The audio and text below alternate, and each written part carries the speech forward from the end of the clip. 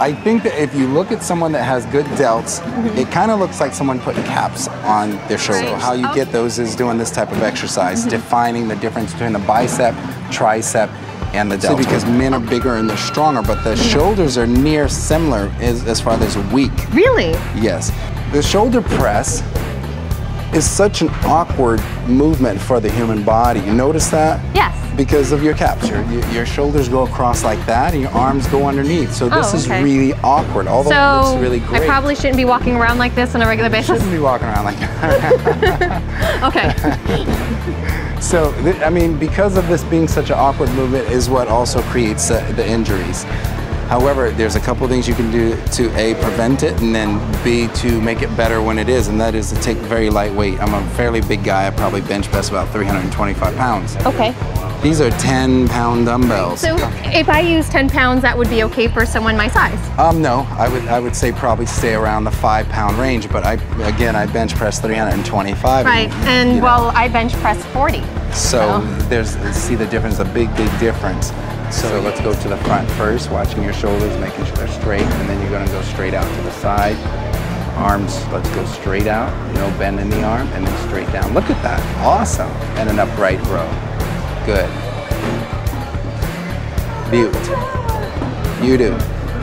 And to the side, go slow, hold up just like that. So these exercises, again, are gonna give you a lot more definition and separation in all these muscles, which looks really good. Every girl wants that. Yes. You don't want that tricep flavion, you want that definition. That's right. If you're going to be doing that strapless dress or whatever have you. Yeah, like all those celebrities wear.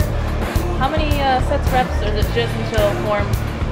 Well, normally I like to keep it about 5 sets of between 5 and 10 repetitions. So 10, even though the weight is really light, you can feel it. Can you feel that? Sure, That's 5 pounds. Especially when you go slowly. And yeah. If you take a look at Gino, he's got a really great physique.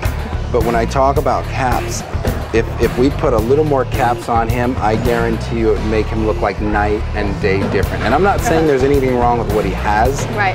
But this type of exercise will make him come out just a little like bit this. more, and it'll separate. Yes, it'll separate it.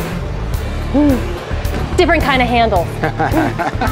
Front delts, then come down nice and controlled, move to the side, go out to the side, and then go right to an upright row. Keeping your elbows above your shoulders and the weight underneath your chin. Yes, just like that. You'd be amazed everything that exercise does for your upper body. One thing you got to keep in mind, an inch on the shoulders makes your waist look an inch smaller. You're getting a little more fatigue, you need to pay closer attention to the exercise you're doing and to your breathing, because creating more circulation is going to give you more repetitions. Really, really important. cool.